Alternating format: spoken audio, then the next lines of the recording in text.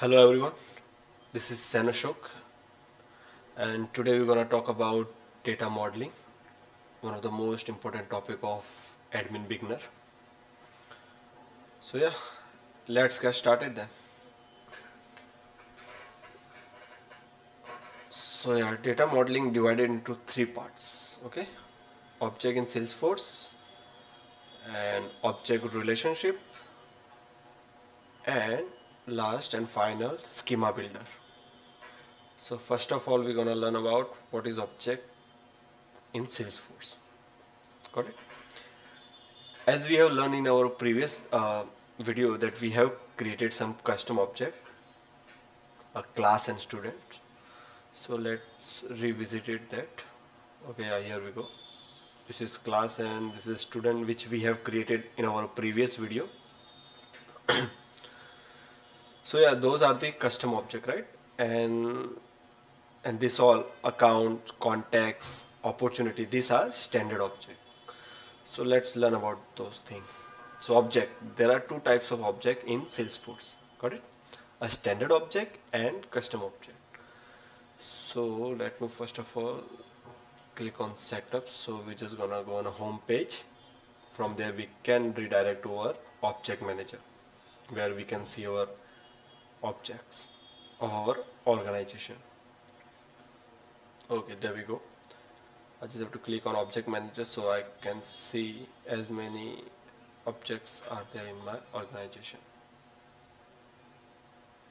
Give it a second. It just okay, yeah.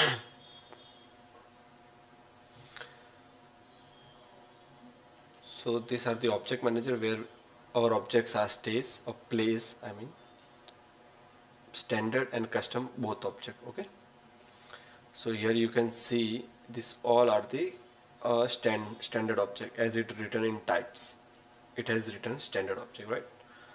I would when I scroll down we will find our custom object also there. So yeah, there we go. The class which we have created on our previous video, that was custom object, so it has written custom object in its type, right? And same will go for student also. Okay, I just have to find it will just load something, just give it a second. Okay, there we go. Social student, yeah, for student also it has shown the same thing. Yeah, there we go, the student. This was the student custom object, right? Yeah, okay. When we have custom object, the API name would be this way, right? Underscore underscore C. That's what symbolize a custom object. And if you want to see like the standard object API name, so I'll just click on any one of these standard object like accounts. Okay, just give me a minute.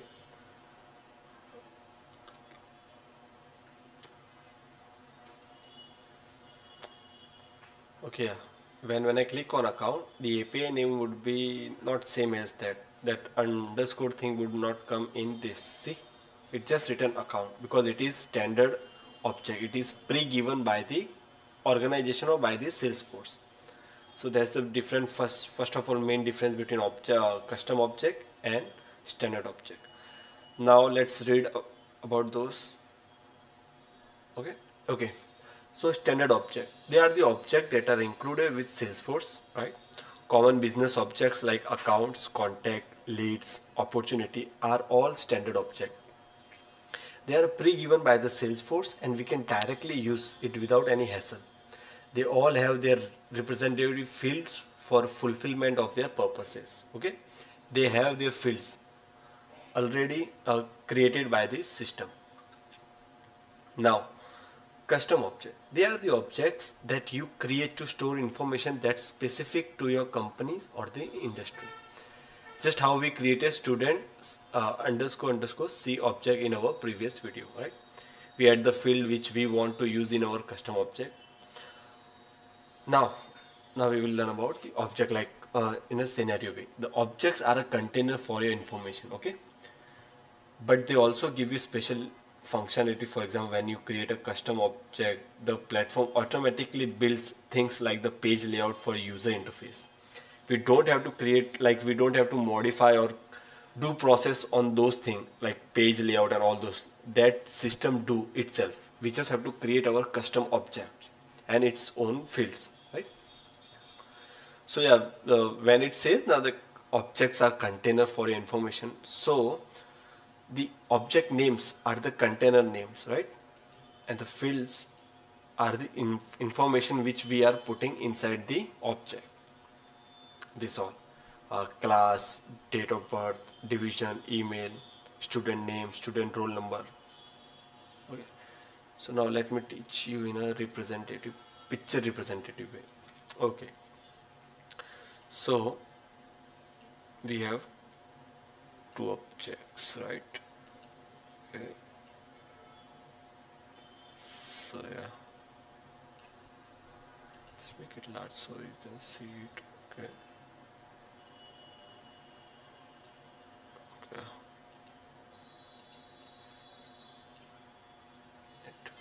Okay, ready. Now this I just have to create something.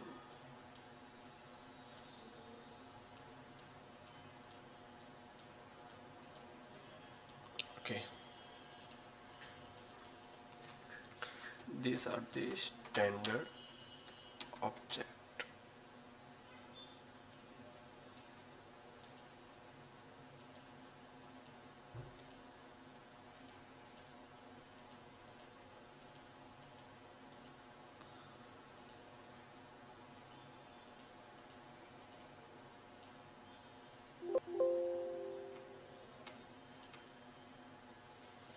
Okay, let me do it once again. So it hasn't written right.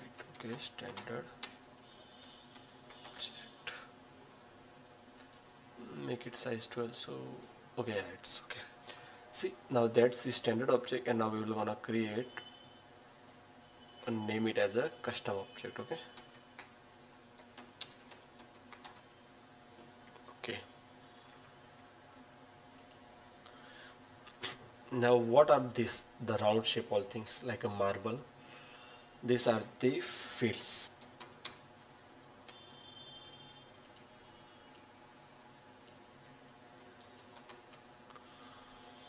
Okay. This is standard object, and see, the objects are the same. It just the difference between them is that standard are given by the company, and object, custom object were made or created by user. Okay. The field, this is just a hollow box. ये एक खाली box है जिसमें हमें field भरनी होती है, जो कि एक तैयार किया हुआ बॉक्स हमको सेल्सफोर्स पहले से ही देता है, जिसे हम बोलते हैं स्टैंडर्ड ऑब्जेक्ट, जिसमें फील्ड भी दी होती है. जैसे कि हम यहाँ पे जब हम अकाउंट बनाते हैं, when we create our account in Salesforce, we have pre given standard object like this. Okay, so we don't have to create fields for them, but for custom object we have to create fields, and then we have to switch it inside the object. When we created the field, it would automatically switch inside the object. So yeah, custom object is a hollow box, empty box, in which we will add our fields with content. Okay, and that's how that box would be filled. Now these are the content of that box, and this is hollow box, the empty box name. Okay, got it? These things are the objects. Okay, so recap, we have two objects in Salesforce, standard object and custom object.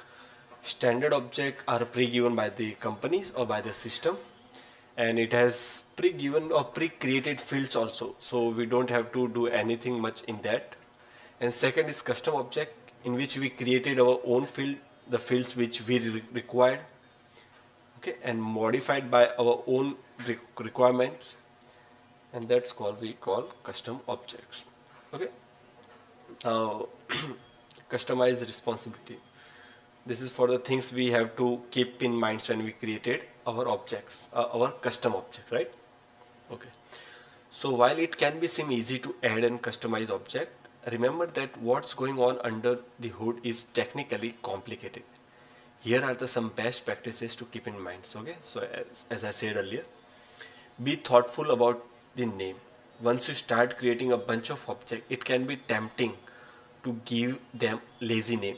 Give your object and field descriptive, unique name to improve clarity. See, when we created object in Salesforce, field would be like ample of fields, right? Number of fields we will create it in that. So sometime it might be happen that we would give a lazy name.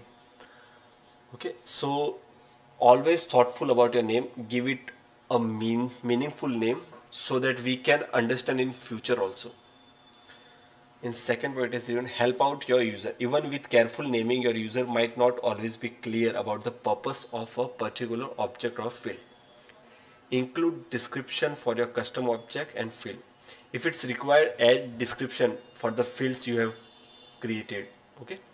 For specialized or complicated customization, use help text to give more detail. We can add help text also if it has some complicated customization like formula fields. Third point, require field when necessary. Sometimes you want to force your user to fill out a field when they're creating a record on a certain object. See, the things with the require field is that in Salesforce it says that don't use require field so often. Okay, means don't make every field of your object as a requirement, because it would be hard for a user or for a customer to fulfill that need. Like we have to input every detail in that form. So always try to create the required field that is mostly required. Okay, like a student name that was required.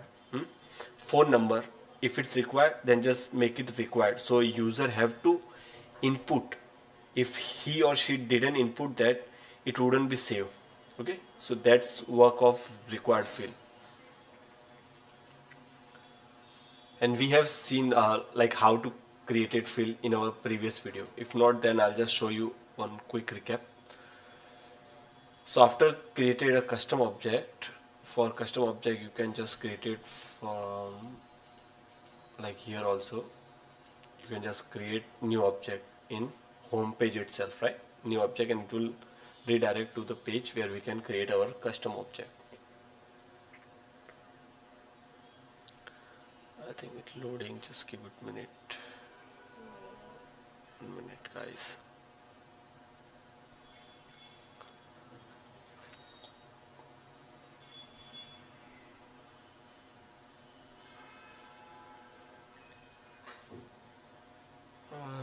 Okay, it's not working, I think.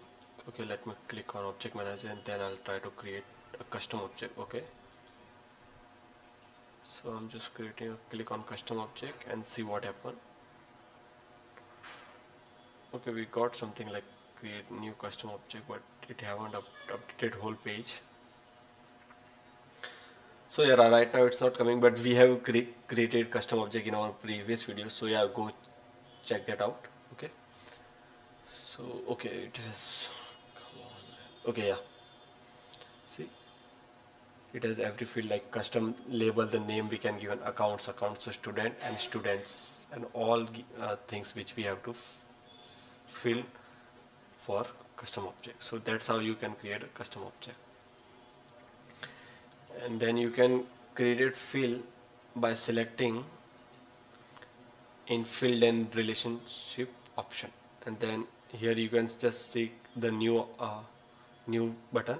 You just have to click on this and you'll just get number of data types. You can select anything from this, whatever you have requirement, and just click on next, and then you can create that field. Okay, so that's how we created fields in object. Now we come to next point, next topic, object relationship, right? Now there are two type of relationship in Salesforce, which I have written here, but first of all just look at what I have written. Okay, so now that we are comfortable with object and fields, it's time to take things to next level with object relationship. Object relationship are a special type that connect two objects together. Let's think about standard object like account. If sales representative opens an account, they've probably been talking to few people at that account's company. They probably made contacts like executive or IT manager and stored those contacts information in Salesforce. It makes sense then that there should be a relationship between account object and contact object, and there is. So Salesforce में relationship होती है, ठीक है. जैसे कि यहाँ पे एक एग्जांपल लिया कि एक अकाउंट हो और अगर वहाँ का जो सेल्स रिप्रेजेंटेटिव कोई अकाउंट खोले तो वहाँ पे जाहिर सी बात है कि वो बहुत सारे लोगों से बात करता होगा, ठीक है. और वो जिन लोगों से बात करता होगा उनके कॉन्टैक्ट नंबर भी उसने लिए होंगे, मतलब कॉन्टैक्ट इन्फॉर्मेशन भी उसने लिए होंगे और वो कहीं ना कहीं स्टोर किए होंगे सेल्सफोर्स में. सो वो भी ये चाहता होगा कि जब वो अकाउंट पे क्लिक करे, जब अकाउंट की डिटेल आए तो उसको वो जो भी लोग कनेक्टेड है उस अकाउंट के उनके कॉन्टैक्ट्स भी डिटेल आने चाहिए, so it would be easy for him to access, right. So that's what we are talking here. So yeah, when you look at the accounts record in Salesforce, you can see there's section for contacts on related tab. You can also see there's button that lets you quickly add contacts to an account. So I have given you a picture of that. We will gonna see in our org, but just see first of all the picture. Okay. The account to contact relationship is an example of standard relationship in Salesforce, but just like object and fields, you can build custom relationship as well. Okay, so let's see first of all the example which we just have talked. Okay, account. We will select any account which company has given us, or okay. I'm just gonna click on Burlington Textile. And in related we can see, first of all just click on detail. So yeah, we can see the detail of account number, annual revenue, billing address, right, SLA, account name, phone number. Now the the contacts which are related to this account comes in related section, like Jack Roger, right. These are the person who are connected to this account, Burlington Textile. So it would be easy for the user, so move from here to here within a second. See, now the button which we are talking in our doc file is new button, right. So we can see here this thing, new button. From here also we can create or add contacts in particular account. So yeah, here are the fields which are necessary to fill, and after click on save it would be add on that related. So just created one. Okay, Mr. Parth Shah. Email would be just email Parth Shah 4252@gmail.com, and phone number, yeah. Okay, and now I'm just gonna click on save. So we'll see what happened. It should be, yeah, the contact has been numbered up, so it's been 2. Now Parth Shah can be seen related of account. See, now that's how we can quickly create contacts in account. Okay. Okay, so now we are talking about relation. So there are two main type of object relationship in Salesforce: lookup and master detail. So first of all, we will talk about lookup relationship. In our account to contact example above, the relationship between the two objects in lookup relationship is a lookup relationship. I'm sorry. A lookup relationship essentially link two objects together so that you can look up one object from the related item on another object, right? Lookup relationship can be one-to-one or one-to-many. The account to contact relationship is one-to-many because a single account can have many related contacts. As we've seen here, a single object account is a single and contacts can be number of times. Now I'm gonna show you how this relationship works, lookup relationship. Okay, so let me first of all erase this thing.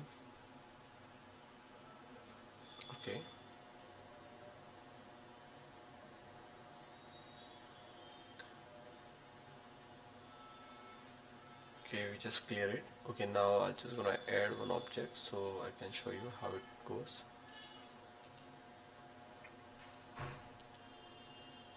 Okay,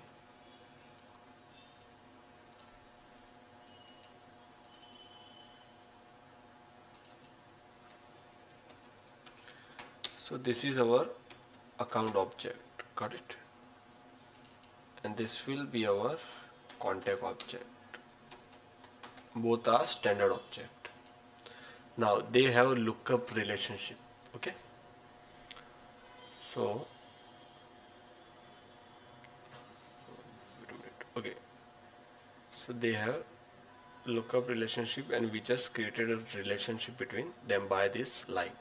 Okay, we're just showing a relationship through a line. Now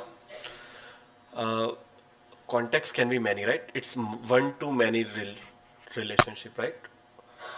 Now let me show you how, like, where we have to create it, this type of thing. I'll go in fields and relationship in account object, and we'll see if there is a contact relationship or not. So we don't have, right? So now we're gonna switch to context object. Let me just click on it, field and relationship, and we're gonna see the account relationship here. Yeah, so here you can see the first and foremost field is only the relationship we are looking. Account name, right? Account ID, the field name is account ID, like this is, we can say API name which we gonna use in our Apex or query as SQL query, but that all would be on a further lesson, not now. So yeah, you don't have to worry about that. Now as we seen, as we read in our document, that account and contact are lookup relationship. So yeah, here it is written lookup relationship, right? So here contact is a child and account is a parent. So let me type here also. So this is parent and this is child. Okay, now relationship, rishta.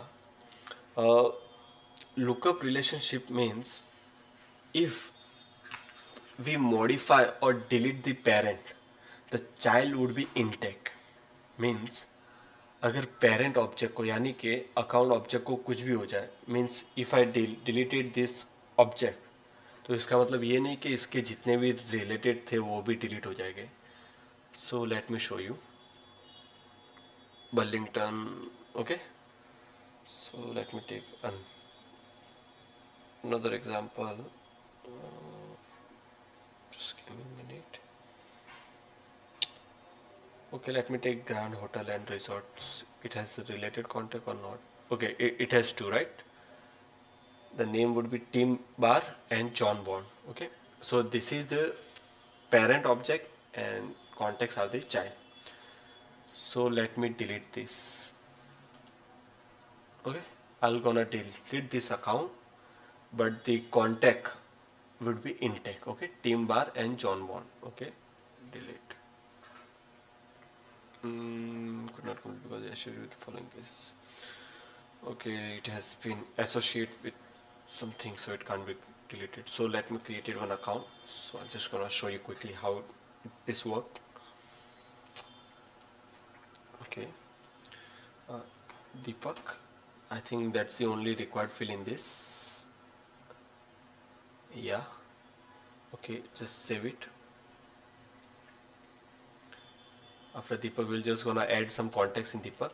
So just let me put here Sumit, and number would be okay, and I'll just gonna save it here. So now Deepak is a parent and Sumit is a child, right, in a relationship. Now if I delete Deepak here, Sumit should also be deleted, right? Like in a relationship it works, but in lookup it doesn't work like that. If I delete Deepak, Sumit would stay there only. I'm just gonna show you in context. So Deepak is deleted, right?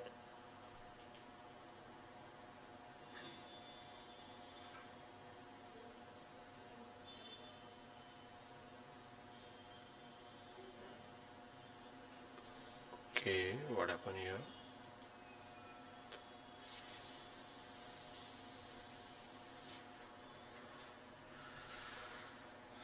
Whoa, Sumit also get deleted.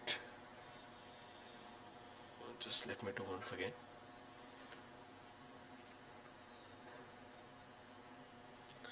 Okay, so I just gonna create account, same name, Deepak. And in contact, I'm gonna add some contacts here, like Sumit.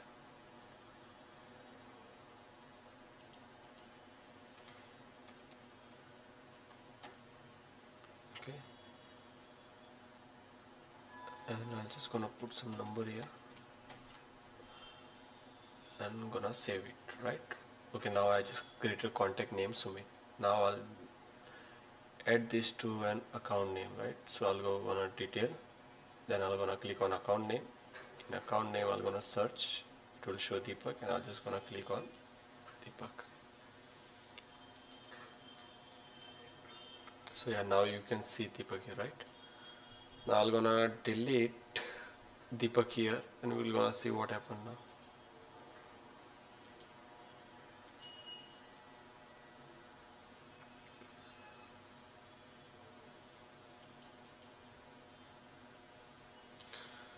Okay, it is deleting, I think, because standard function. I think that's why it's deleting, but it shouldn't delete this thing. In lookup relationship, majorly thing happen is like, if I delete, I think this is standard function, that's why this thing happening. Okay, if I deleting a parent in lookup relationship, child would be intake, it will be inside the organization, right? That's how lookup relationship works. Now we're gonna see master detail. While lookup relationship are fairly casual, master detail relationship are a bit tighter. In this type of relationship, one object is master and another is detail. The master object controls certain behavior of detail object, like who can view the detailed data. When we delete master detail object, when we delete master object, detail object will be deleted automatically, right? In other word, when we delete parent object, then the child object will be deleted automatically. Whereas in lookup, this is not this scenario. Even if we delete the parent object, then also child object will be survive, and we can access and use the child object. So let me erase this first of all, so we can look more perfectly. Okay, so now I just created a two custom object, right?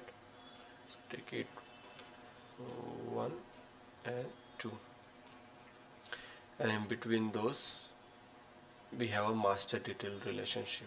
I'm gonna put this broader line so it will sign that it has master detail. I'm just gonna name it class student.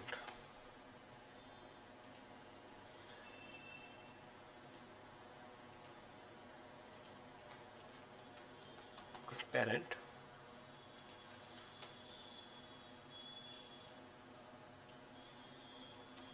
child. Okay, so in master detail, things happen here is that, okay, when I create when I modify or delete this parent object, there will be impact on child. The impact would be the child would also get deleted.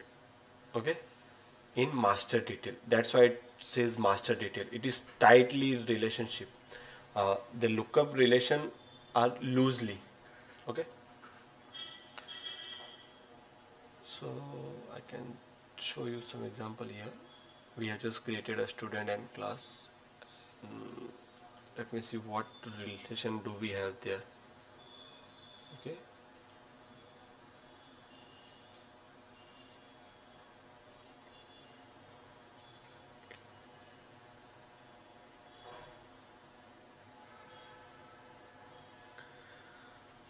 So it's taking some time. Okay, we are inside the student, and first of all I'm gonna see what relationship it is. Okay, master detail, right?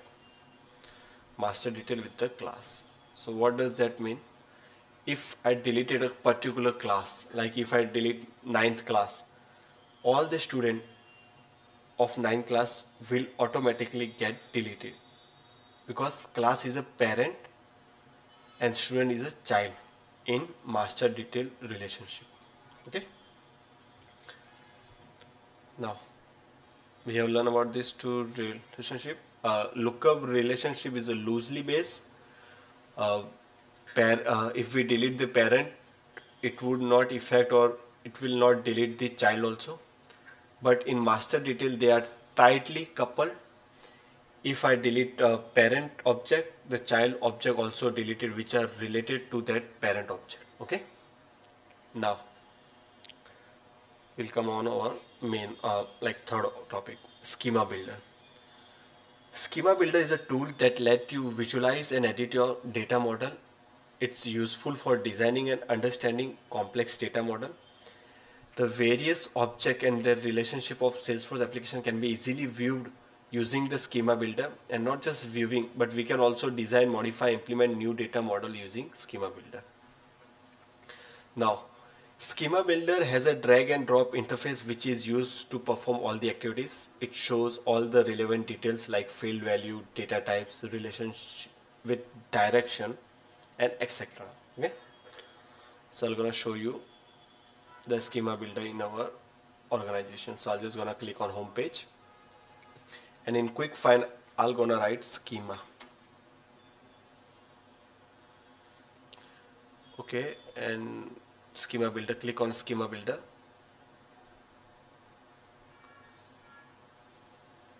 Okay, it's taking a little bit time to load.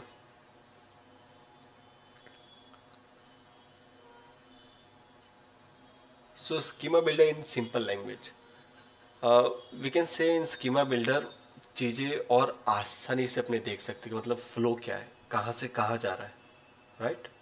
कौन सी का मतलब दो object के बीच में कौन सी relationship है, one two one है और वन टू मैनी है.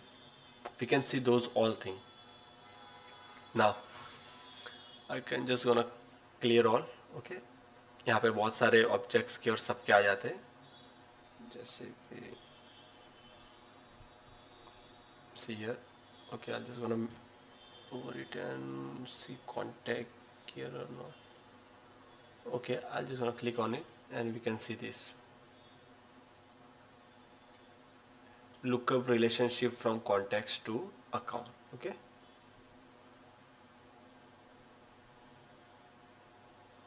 okay, now these are the standard object, right? And we have seen this thing, that lookup relationship. Here we can see a Schema Builder is just like a whiteboard on which we can see our object more clearly and only see the required thing like the fields and its type. Okay, so we will gonna see our custom object first of all. So I'm just gonna click on first of all clear all, and then I'm gonna find my custom object which we have created. So I have created a student and class. So yeah, we'll just gonna move on. Okay,